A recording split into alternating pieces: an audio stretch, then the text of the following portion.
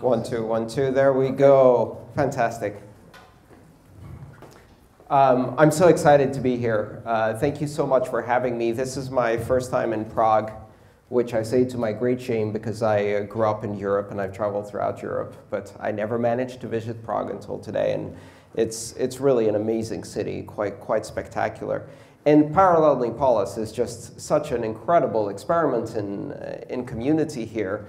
I was told that everybody who's here bought their ticket with Bitcoin, which, you know, the average meetup in the United States, we'd get 3 people if we tried that.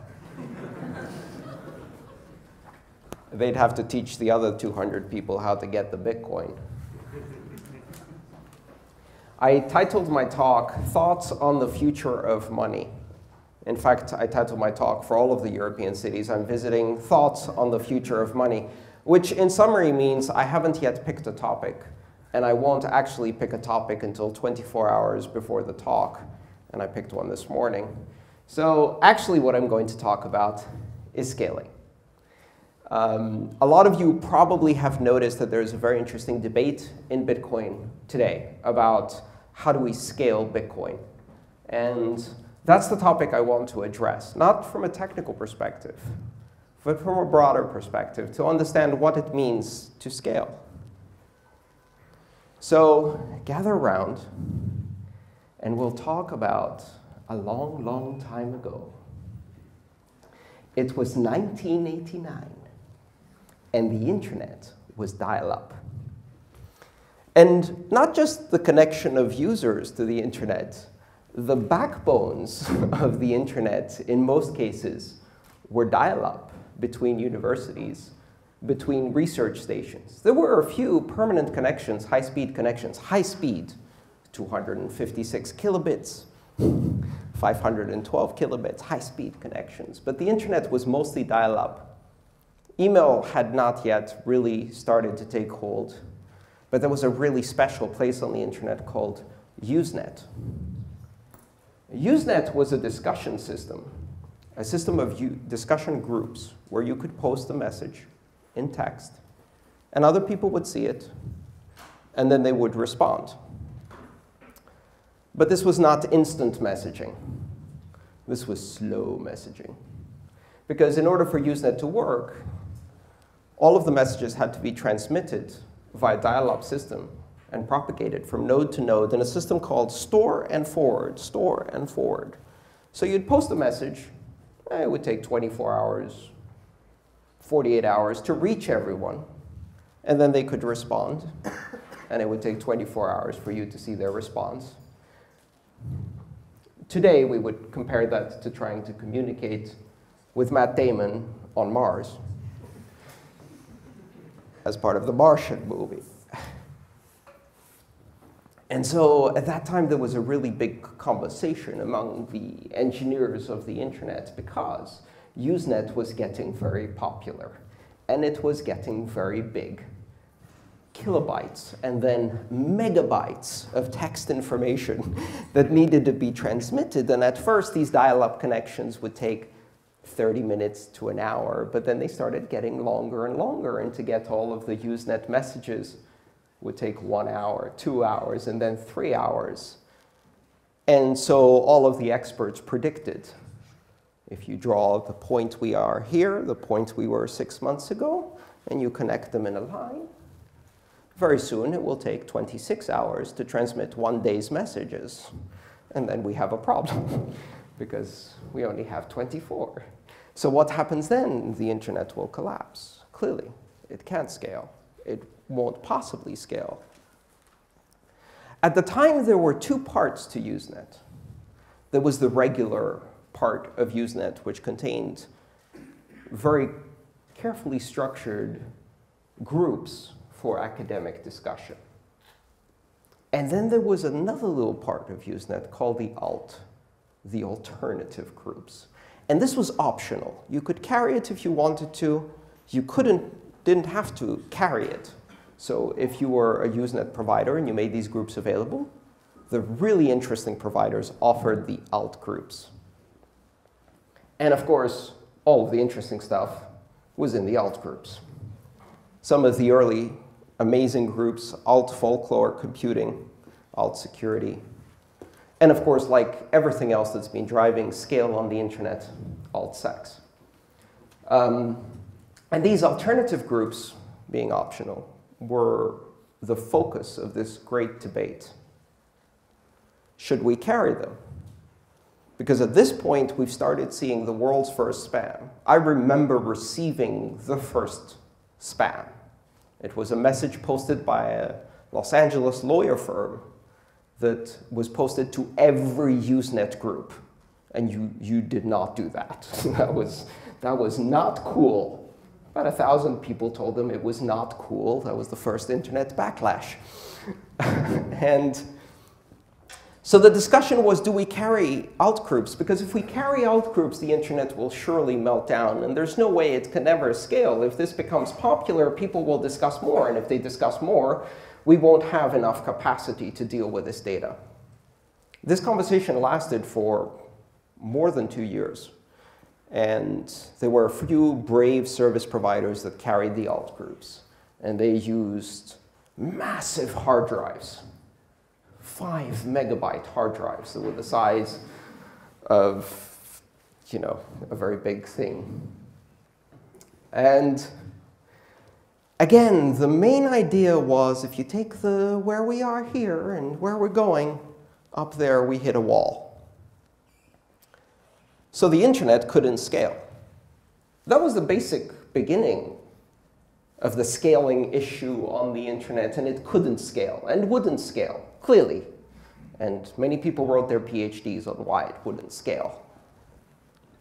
But of course, the thing is, networks don't scale. Networks fail to scale. And some networks fail to scale gracefully for decades. And those are the ones that succeed. So we solved the Usenet problem. The digital connections were upgraded, more systems connected with leased lines and direct connections. Dial-up gradually got replaced by leased lines. People started investing in the infrastructure. And we could comfortably carry Usenet. So people started using email. And we started the problem all over again, because now email started getting popular. And as email got popular, it started replacing and eclipsing the size of Usenet. Now we had an even bigger problem, because people wanted to communicate directly. Now a message didn't take 24 hours. It took 2 hours to cross the internet, which meant that people started having real-time conversations, well, near real-time. So email started exploding. And so the internet couldn't scale, because if you look to where email is today and where it was 6 months ago, and you draw a line, it will melt down. And people wrote more PhD theses about how the internet would die under the load of email and never scale. But then gradually, we started optimizing that and solved it. So we solved the email problem. And when I say we, I was watching, because I was just a 16-year-old who didn't know what the hell was going on. But we as people, as humanity, we solved the problem. So we scaled it. So the internet failed to scale for Usenet, and then it succeeded to scale for Usenet so that it could fail to scale for email. And then it succeeded in scaling for email. So some smart-ass idiot went and invented MIME, multimedia internet messages, which meant that you could attach things to email. And these attachments were 10 times the size of the text, because people started sending bigger things like drawings and pictures. And of course, once again, sex. So we could scale for email, but not for email attachments. So everybody was up in an uproar. We're never going to be able to scale for email attachments. The internet will surely melt down. And then we solved it until some British guy, Sir Tim Berners-Lee, who then was just Tim, invented the web. And now you could put the pictures into frames. This was about 1992. I downloaded and ran the first web browser, NCSM Mosaic. At my university lab, we gathered together 3, 4 friends. We worked for hours to get NCSA Mosaic downloaded and compiled and installed. And then we launched it. And we visited the web. all of it. I can say a sentence not many people can say, because in 1992 I visited the entire web in an afternoon. Both sites, because there were two. And I visited both sites. And I looked at that and I thought, oh my God, this is going to be huge, huge. The internet will never scale. And just imagine what you can do with sex on the web. Of course, this became the scaling application, as we all know. It's been driving internet development since, but we don't talk about that in polite company. So then the internet was failing to scale for the web. And people say, we can never do all of these images and hypertext documents, and it will totally fail to scale. And more PhDs were written and more discussion. And the internet was still failing to scale. But by now, it had been failing to scale for more than a decade. Very gracefully, very successfully. So then some idiot invented voice over IP. And now some other people decided, why don't we just replace the entire phone system with the internet? Now that was a crazy idea. So the phone companies then started this massive campaign to inform us of why packet switch networks could never carry voice. And really, the true quality approach to voice was always going to be hierarchical switch networks owned by national monopoly telecom companies, because the internet couldn't possibly scale to carry the world's phone calls. Those same companies now route all of the phone calls over the internet. So first, they didn't want the internet on their phone networks. Then they allowed the internet on the phone networks. Then they built their phone networks on top of the internet. And then we started sending videos. And then the internet couldn't scale again, because YouTube was going to melt down the internet clearly. And we needed some content quality and filtering, because we can't allow every idiot to go and publish a video about their cat, because there are already 1,000 cat videos. And if you draw a line from how many cat videos there were yesterday to how many cat videos there are today, and you extrapolate, by the end of this decade, there will be 1 billion cat videos on the internet, which is exactly what happened.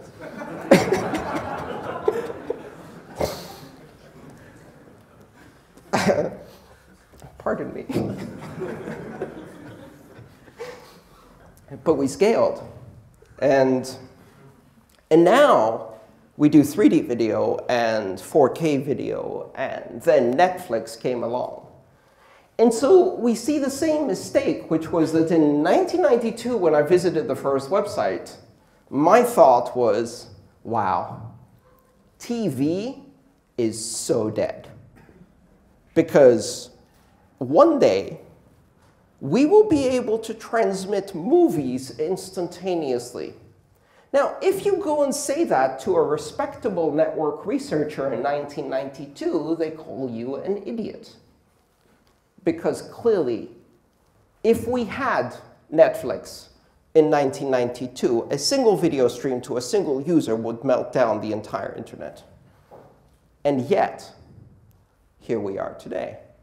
And by the way, the internet is failing to scale for Netflix and all of the other companies that are doing live video, and it will continue to fail to scale incrementally and gracefully, and soon we'll be doing Oculus Rift holographic 3D 4K VR, and then it will really fail to scale, and people will still write PhD theses on why the internet is about to melt down.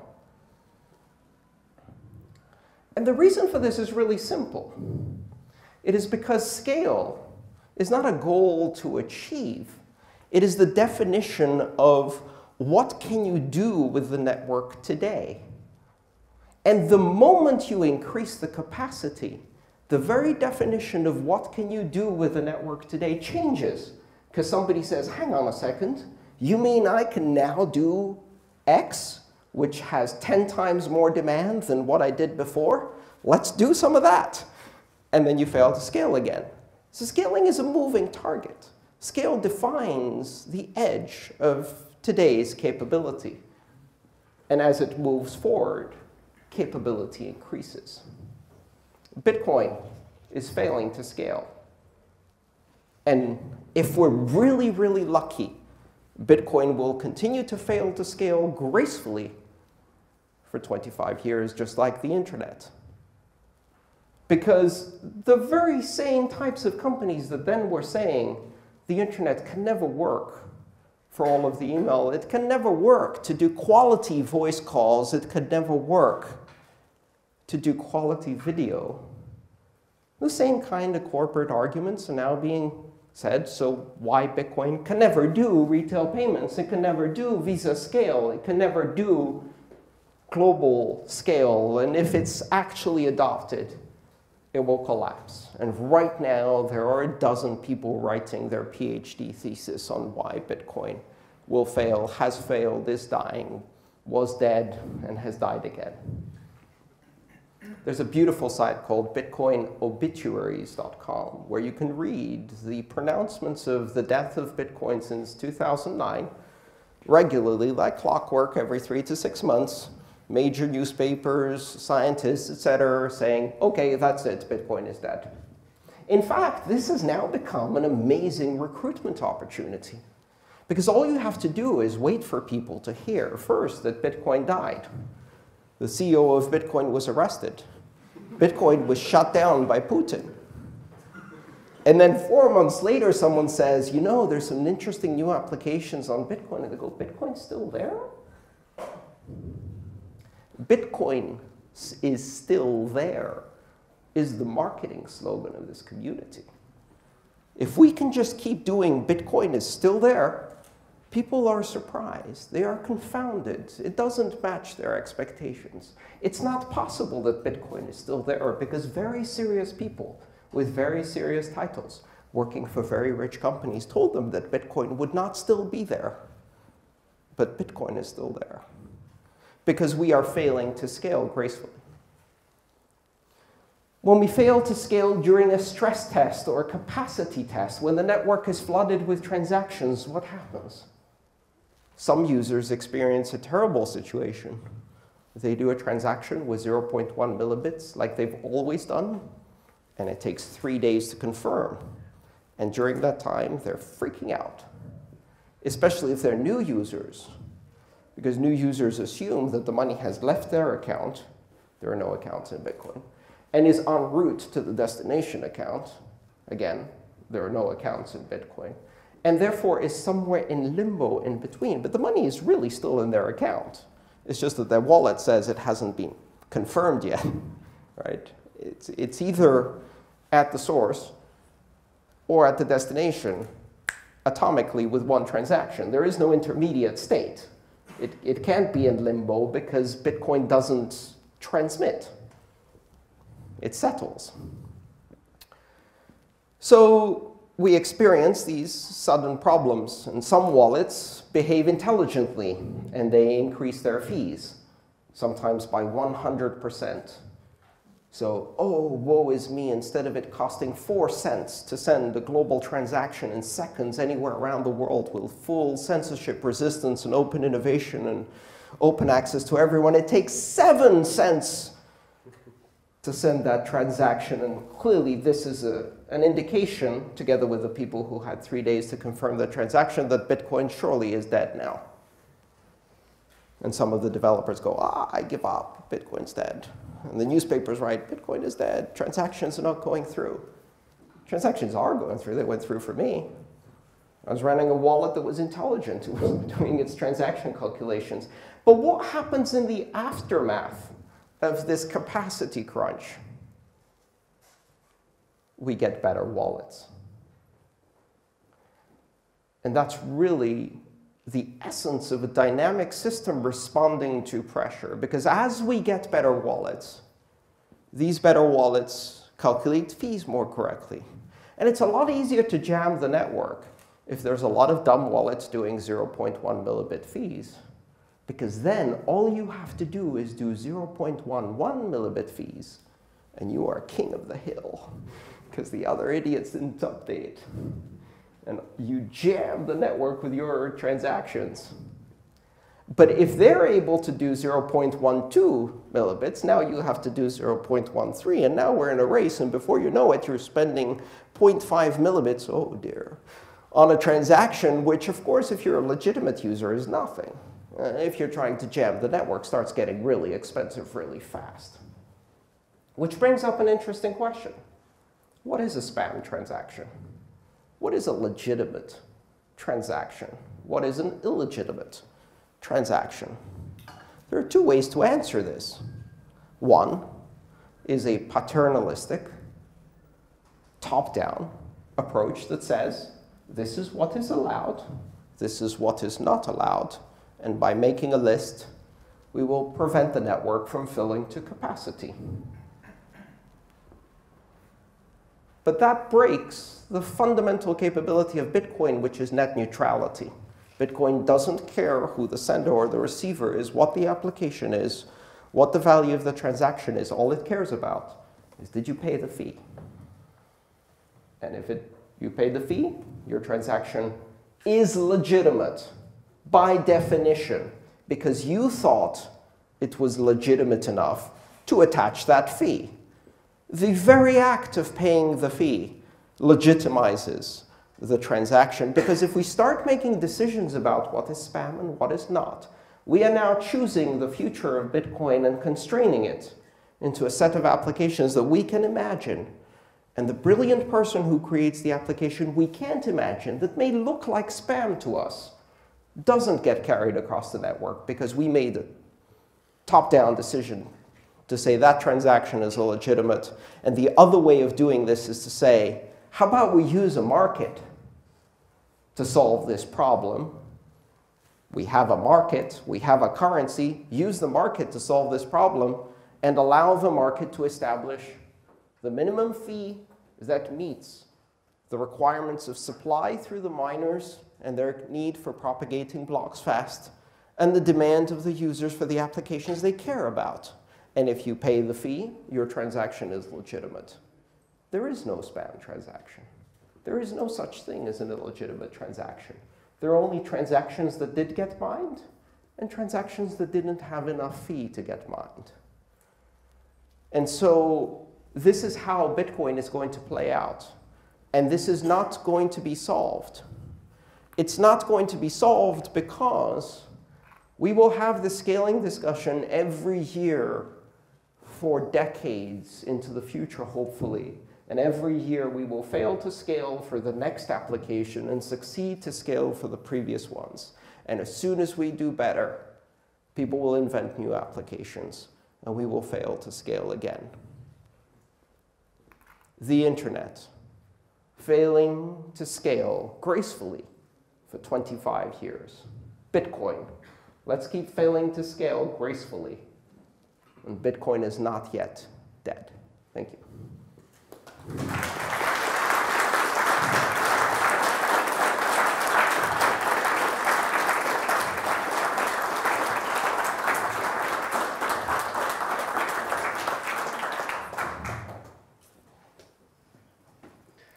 We'll do some questions? Yes. Very good. So thank you very much, Andreas. Now is the time for your questions. If you have questions, please just raise your hand and I will rush to you with a microphone. So yes, please. And I will give you the first question. It is already, I think, 2 or 3 months that Mike Hearn quite loudly left the Bitcoin community. Yes. And me personally, I admire him for his work. So I was very surprised by his strict position on that the Bitcoin community failed, and this is why the Bitcoin failed. Can you tell us your position on his move? Well, coincidentally, I saw Mike 2 days ago. I was at a conference in Zurich, and Mike was speaking right after me on the other stage. And so we met. Again, we've met a few times we actually spoke at the same time at the very first conference in San Jose in 2013, and his room was full and my room was empty.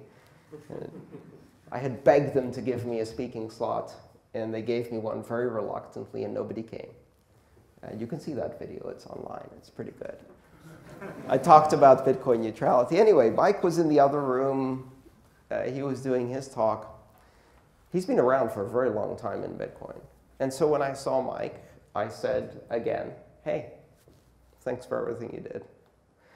Because the thing you have to realize is that even when we disagree, we're on the same side. Even when we disagree violently, we're on the same side. There are plenty of people out there who don't want to see Bitcoin succeed. But the one thing we all have in common is that we love this idea. And here's the interesting thing you might not realize, but Mike loves this idea too. He just didn't think it was working right, but he still loved it. He wants it to succeed. He just doesn't believe it will. And more importantly, he's made incredible and enormous contributions to Bitcoin. His last contribution was to drop the price by $40 and allow more people to buy Bitcoin at a reduced price because of an article in the New York Times. And so people had the opportunity again to buy Bitcoin at 380. That might be a good opportunity for some, we'll see. And Bitcoin failed to die. So thank you, Mike, for everything you do. That's all I have to say. I don't believe in the angry debates, the paranoid conspiracies. I think Mike is wrong. I think, my entire presentation was why Bitcoin will continue to scale. And in fact, I think the governance problems that seem so acute are not really acute. What they are is the fact that Bitcoin is hard to change. And in many systems, when there is a very strong debate, the debate is resolved because somebody says, you know what, that's all great, but I'm the boss. So this is what we're going to do.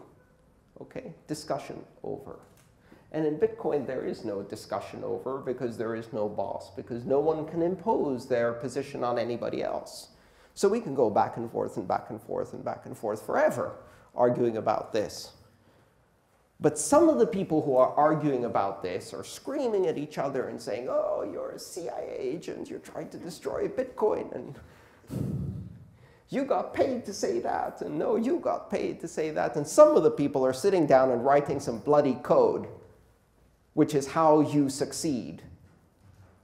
Because Gavin and Jeff and Tuman wrote Classic, and Greg and Peter and all the others went and wrote SegWit. And guess what's going to happen by the end of this year? We're going to implement SegWit. And we're going to do a hard fork to do Meg. And we're going to do thin blocks. And RBF, and child pays for parent, and prioritization, and extra thin blocks, and extreme thin blocks, and other optimizations. And invertible Bloom lookup tables that Gavin started working on almost 2 years ago. We're going to do all of those things just to get to the next level of scale. And then we will invent new applications to fill that bloody network and fail to scale again. Thank you. So let's take the next question. Who wants to ask a question? Yeah, okay. My name is Karel. I'm writing for Cointelegraph, Czech Republic. Hello, Karel. Nice to meet you. And I think I'm a big believer, but sometimes I'm in doubt. Yes. Sometimes. And my question is if you have ever been in doubt about Bitcoin, about future of Bitcoin.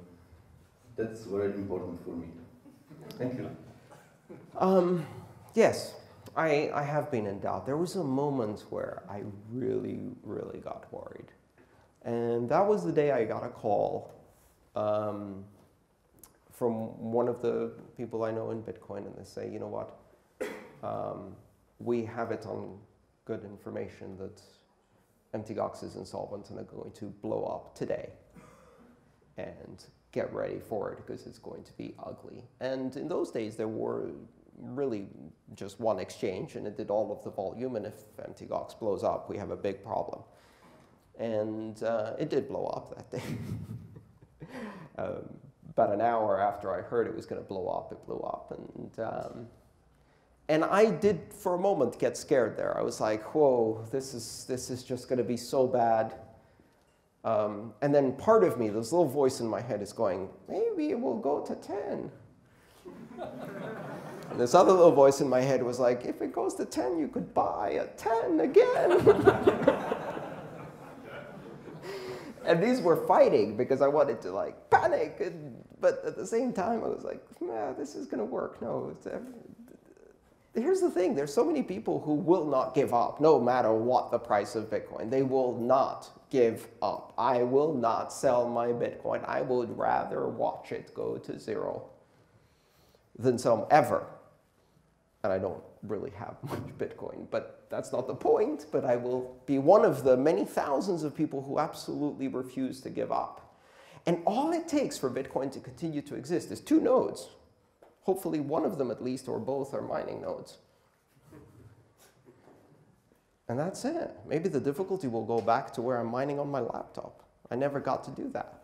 That would be fun. And so sometimes people tell me Bitcoin will go to 0. I'm like, really? If you go to Rome, you can buy Roman sesterce at a store that hasn't been in circulation for 1,700 years, and it's not 0. You can buy drachmas in Athens that haven't been in circulation for a decade, and it's still not 0. Really, currencies actually don't go to 0, because sometimes they just have sentimental value and touristic value and historical value. And I can tell you something, there's nothing that has more sentimental and historical value than Bitcoin, and I'm not going to bloody sell it. So nowadays, I don't really worry anymore. I really don't.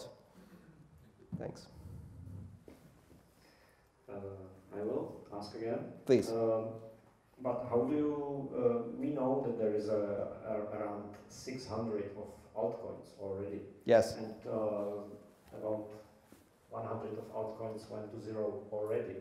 So how do you... Well, they didn't go to 0. They went to 0.000000015, but someone still has them.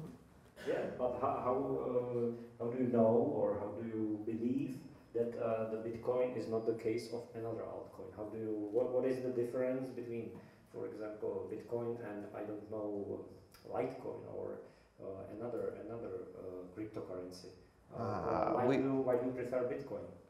We did it first. We did it best. We've got the absolute best development team in the industry, the most intelligent, amazing scientists, engineers, software engineers, and development teams that are building amazing stuff every day. And I can barely keep up. You know, just when I think it's like, okay, I'm done reading for the day, and somebody drops segregated witness on me or some new innovation, and I'm amazed again. So, I mean, here's the other important thing, which people don't realize, is that Bitcoin today is not what Bitcoin was in 2009. It's the same name. It's the same 21 million coin cap. It's more or less the same transaction structure. But a lot of other things have changed quite dramatically. One of the stories of scaling is that sometimes the only thing that scales is the brand. I'm 44 years old. Not a single cell in my body is one that I was born with. They've all been replaced by now. They're all gone. All that remains is the pattern, right? And so when I was in college, they said Ethernet can't scale to 1 megabit, and Ethernet can't scale beyond 5 megabit, and Ethernet can't scale beyond 10 megabit. Ethernet is a networking system, if you're not aware. And I installed Ethernet that was a coaxial cable as thick as my thumb, and it could only go 100 meters, and it could only do 5 meg. And today, all of the local area networks run on Ethernet that can now do 10 gig over fiber. But how much of that is really Ethernet, and how much of that is just the word Ethernet attached to what we made it into? Because it's a different distribution medium, a different architecture. The only things that are really the same are maybe the frame size and the brand. So one of the issues that you have to reconcile yourself with is that Bitcoin 15 years ago 15 years from now, may only share with today's Bitcoin 3 or 4 fundamental properties, a 21 million coin cap. That's not going away. If that goes away, it's not Bitcoin. But that, the brand name, and some basic architecture characteristics, everything else may change. Everything else may be completely revised, and we'll just still call it Bitcoin. So I don't believe that we need to worry too much, but altcoins to me are a very important part of the ecosystem. And in fact, the more we have and the more they experiment, the better it is. Something really important happened this year. People fled Bitcoin into Ethereum. And that was awesome. That was awesome. Because all of the previous times when they fled Bitcoin, they left the cryptocurrency economy. And this time, they simply switched lanes. They didn't abandon cryptocurrencies. They left Bitcoin and went into Ethereum to see what the other side is doing. Look at what's going on over there. They're not fighting yet. They're still scaling for now. And look, it's all cozy and nice, and they've got contracts and smart stuff. They also have humans, and human nature always prevails. And so pretty soon, you're going to see some interesting things like the ones we have in Bitcoin happen. Bitcoin was fine. It was scaling fine in 2012. Nobody was arguing then. So the bottom line is that we're now keeping people in the cryptocurrency space. And as people went to Ethereum and the price went up, new people came in from the outside who, in order to buy Ethereum, because they didn't believe that Bitcoin was a good medium of exchange, first bought Bitcoin to use it as a medium of exchange to buy Ethereum. And so we'll see how it goes, but I'm very optimistic. So please, Hi, Andreas. I'm Jan. I'm from Slashpool. Hello, Jan. My question is, what is your personal selection for the Bitcoin if you go for the classic, or because we have started a new feature in Slashpool in the past few weeks that allows voting for the type of coin you want to be in the future. And I think today Marek posted his own personal opinion, and we started a big Reddit discussion and a big shitstorm going on us right now, I think. So I'm wondering, what is your personal opinion on what is your personal preference? I'm surprised you're having a big shitstorm on Reddit, because Reddit has always been such a civilized place. And they never attack people. What happened? I run Core. 3 nodes. I run Classic. 2 nodes. I run Ethereum. 1 node so far. I ran XT. 1 node. And I will run everything that comes out that I have an interest in evaluating and understanding and propagating. And to me, this will be resolved one way or another. The simple answer is that as long as the plan is working, then Core can execute that plan. If Core stops executing effectively, they will lose the confidence vote, and the immense centralized monopoly power of Core will melt away in less than 24 hours, and people will run an alternative client, and guess what will happen the day after?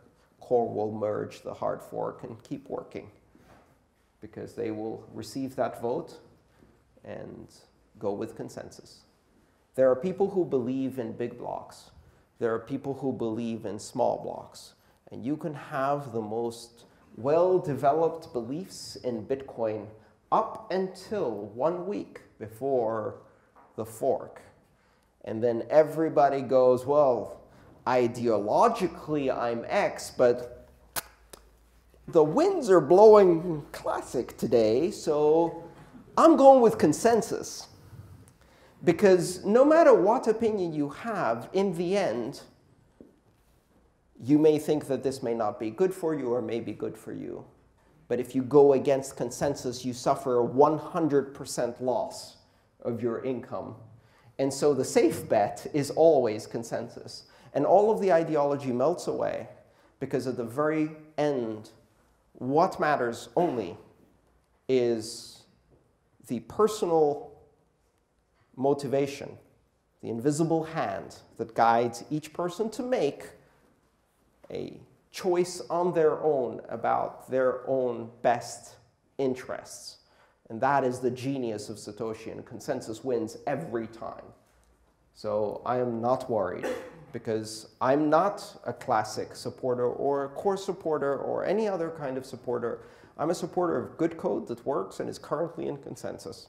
And if that changes, I will take the new data and change my opinion accordingly. Okay, thank you. Yes? Wait a minute.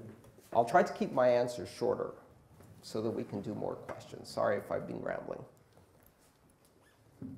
Yeah, hi. So basically you are saying that we are depending on the decision of the miners, on the Chinese pools. That's what you are saying. It's not our decision, it's the decision of the miners.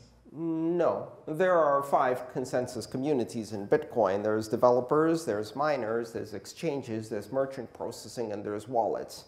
And they go together. Because if you're a miner and you're mining on a chain that doesn't have the support of the wallets, the exchanges, and the merchants, then you're mining coin that you cannot sell, use, or exchange for anything.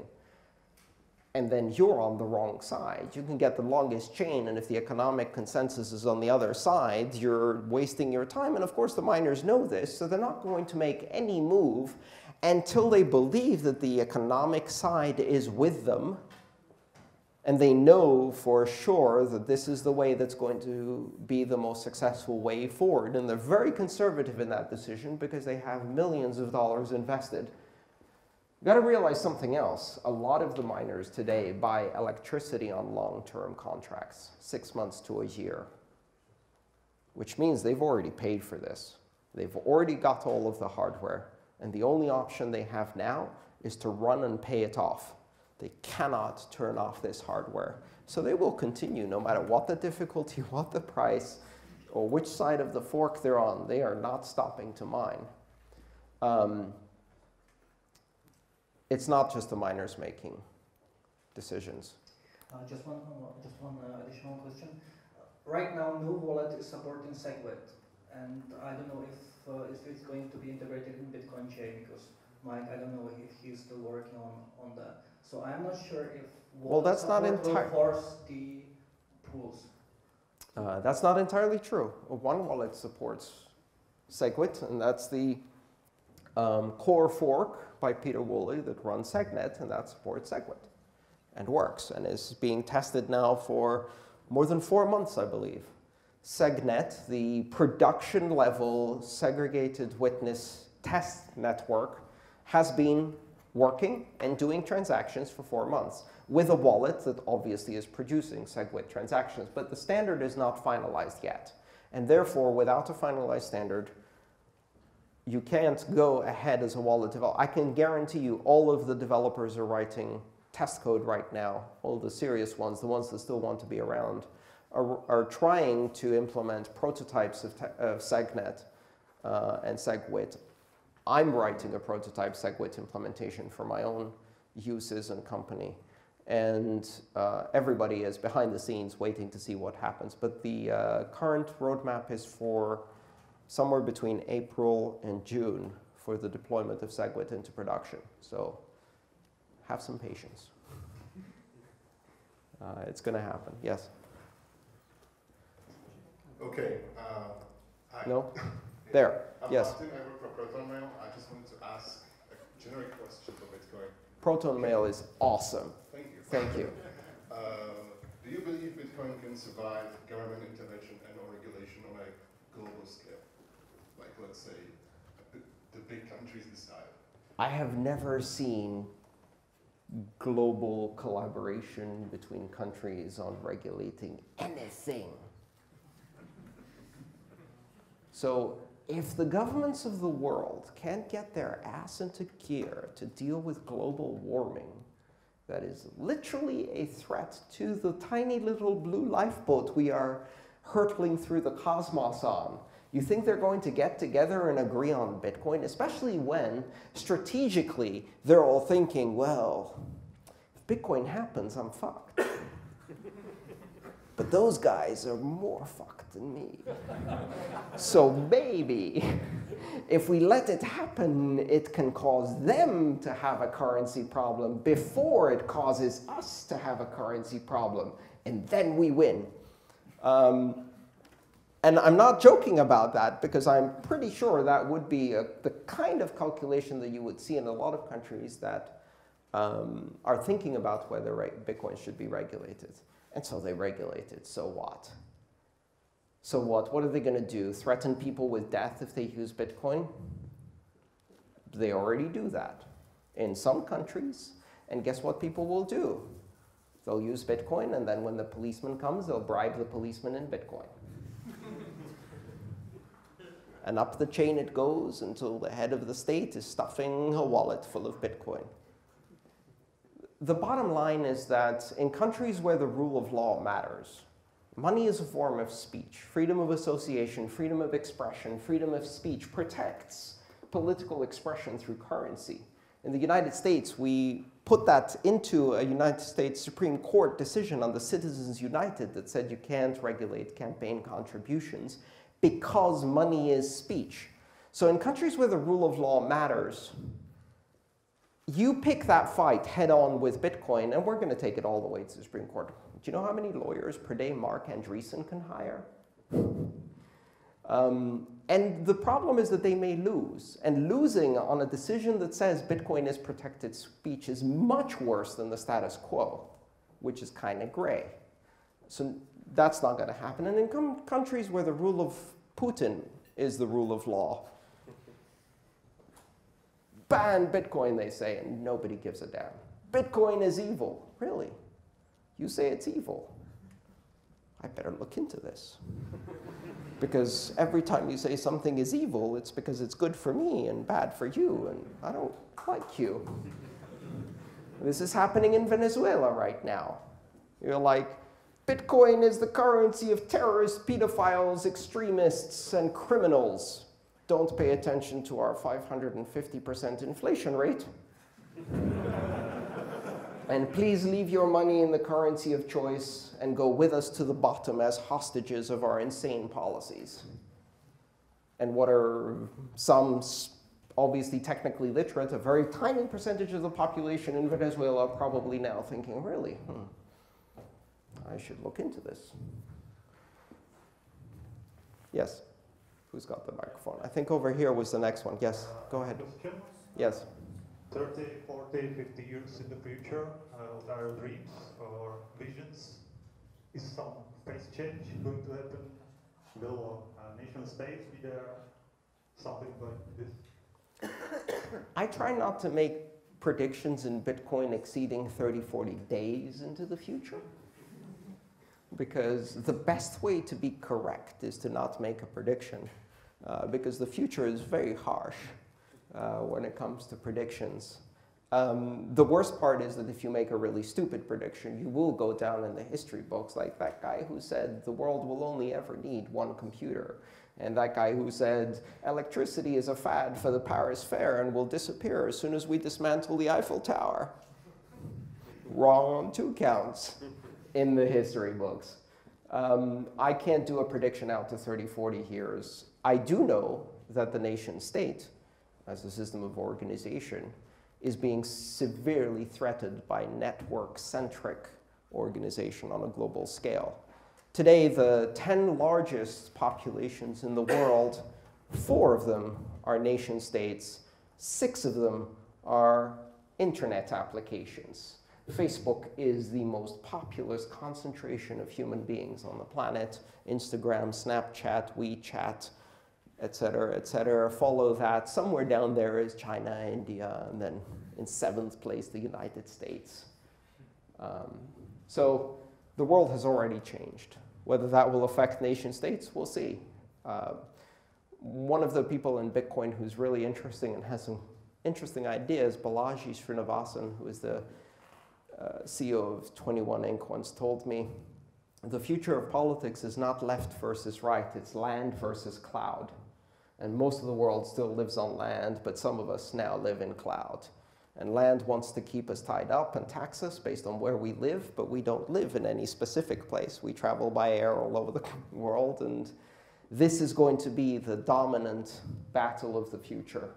The global community of the networked versus the landlocked feudalist past. We'll see. Hello. Yes. My name is Martin, and I have a question to you, Andreas. What's your personal view on halving this year and its impact to exchange rate and difficulty? Sorry, what was the... Halving, exchange rate. The halving, yes. The great halving of 2016. So to explain for those of you who are not quite familiar with this, every 4 years the amount of subsidy in each block decreases by 50%. So we started with 50 Bitcoin per block. We're now in the era of 25. We are going to enter the 12.5 era, approximately on July 22nd, 2016.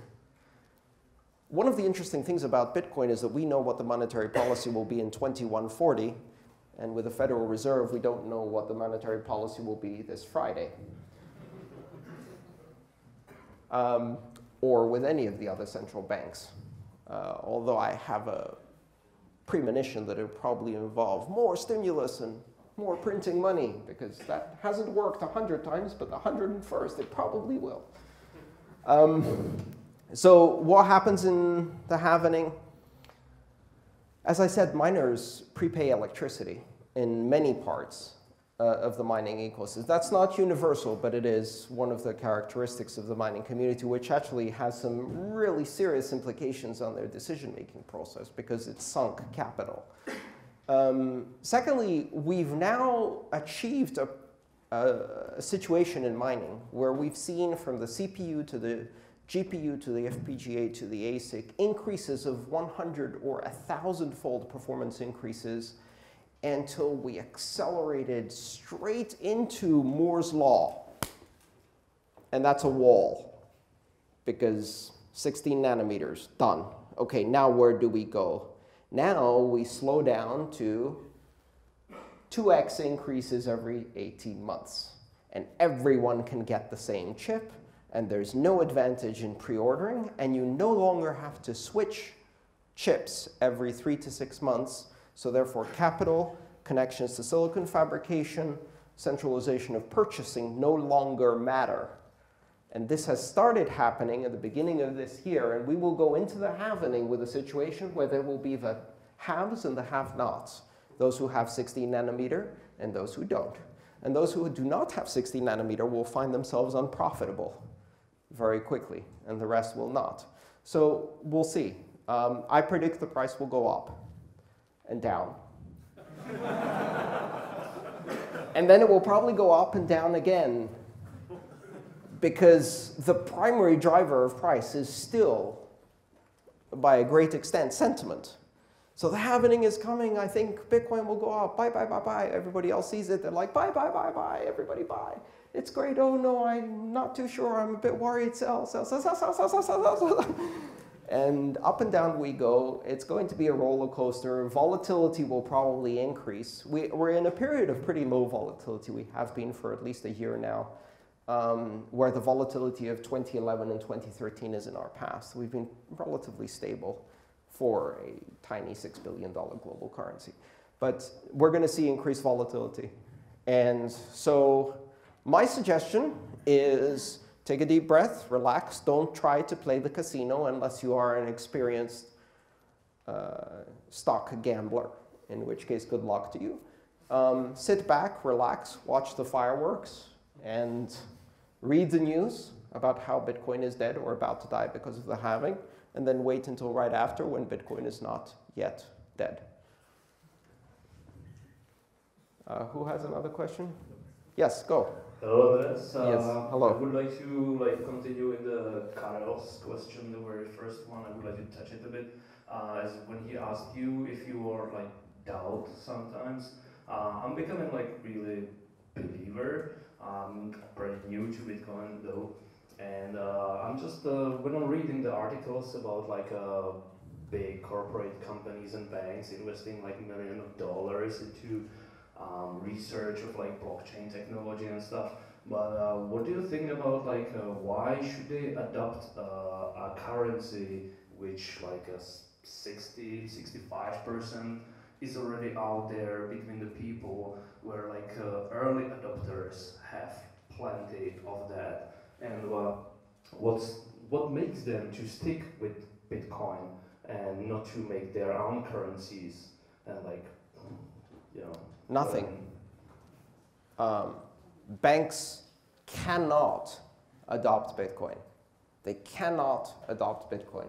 Bitcoin is the poison pill of global finance.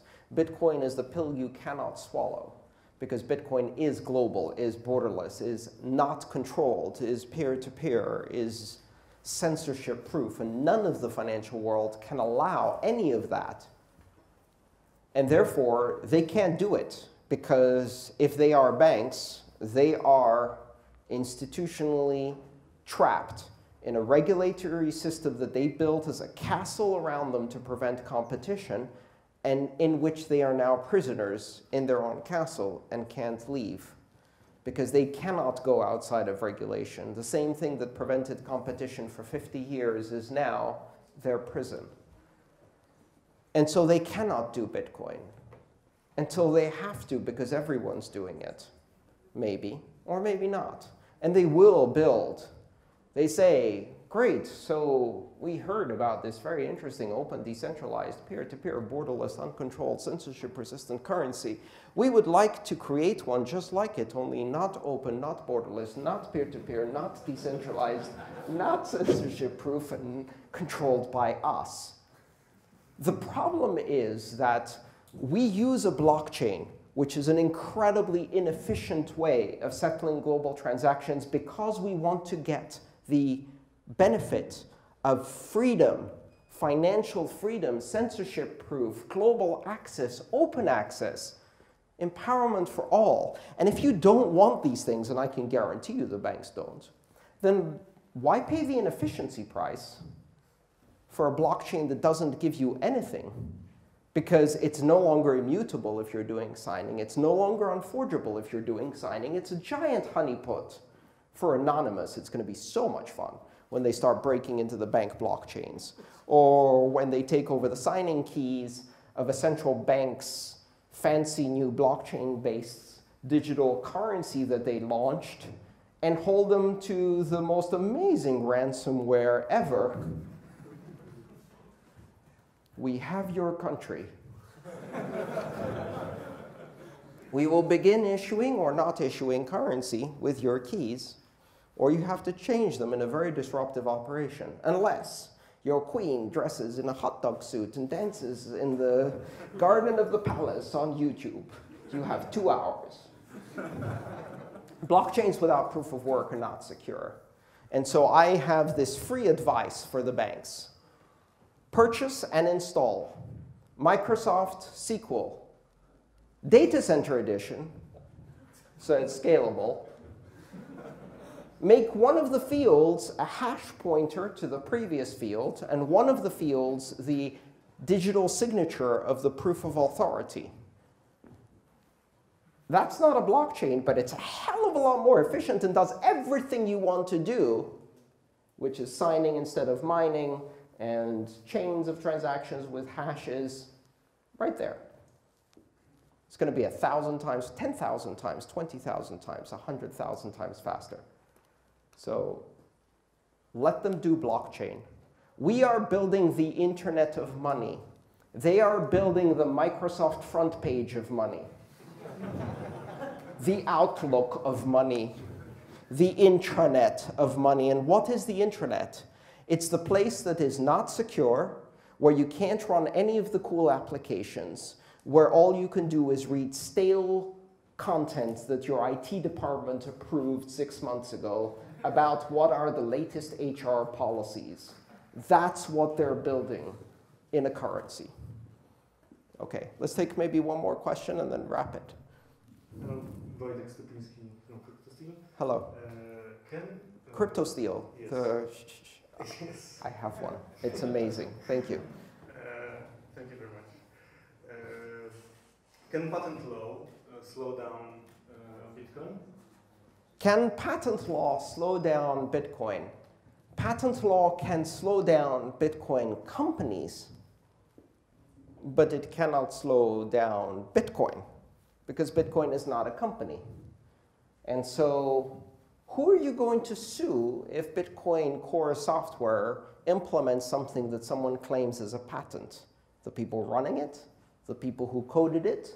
The people who coded the first commit of that specific feature, or maybe subsequently patched it, or then rewrote it completely? Who are you going to sue with patent law? You can't sue it. You can sue companies. Patents are going to be a very big problem for Bitcoin startups. Trademarks are already a problem for, as you may have noticed in my little fight online with a company that trademarked the Internet of Money, which they did not invent. But these are going to be problems for Bitcoin companies. And so we must reinvent what it means to be a company, what it means to be an ad hoc association of human beings operating virtually across the world in a decentralized manner on a blockchain with voting rights and dividend rights in an association. That is theoretically still a company, but it's also something that doesn't look anything like a company. And if all of the members are anonymous, you've got a bit of a problem enforcing your patent law. So things are going to get interesting. We'll see. As always, the law lags by a decade from the application of technology. And they are writing laws now to regulate Bitcoin of 2009. Do you think they have any idea what lock time, payment channels, segregated witness, and confidential transactions are going to do to their silly little laws?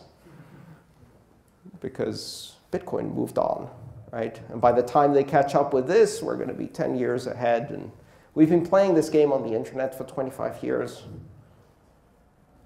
I think we're winning. So, good.